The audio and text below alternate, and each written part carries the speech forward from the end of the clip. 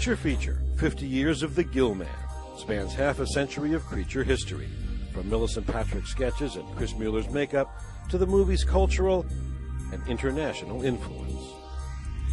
Say, over the last 50 years, there have been between 40 and 50 Creature from the Black Lagoon direct inspirations and knockoffs around the world. Creature from the Black Lagoon, if you're into horror at all, it's one of the very first, it's the classic that you see.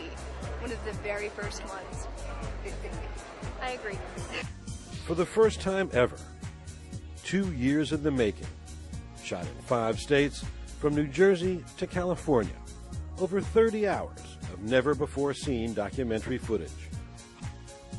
Hollywood heavyweights, the strange and the wonderful, everything uniquely Creature, all ready and all here for the 50th anniversary.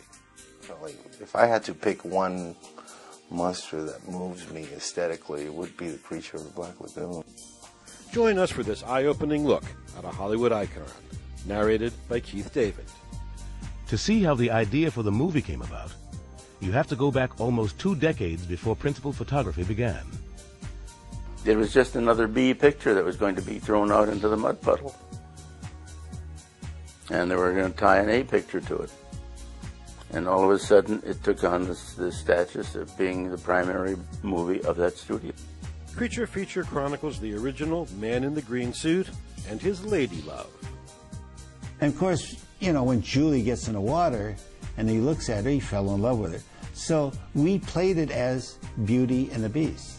Breathing new life into a classic favorite, all through the eyes of the people who love him the most. Paisley, who's your favorite monster? The Creature! Creature Feature, 50 Years of the Gill Man.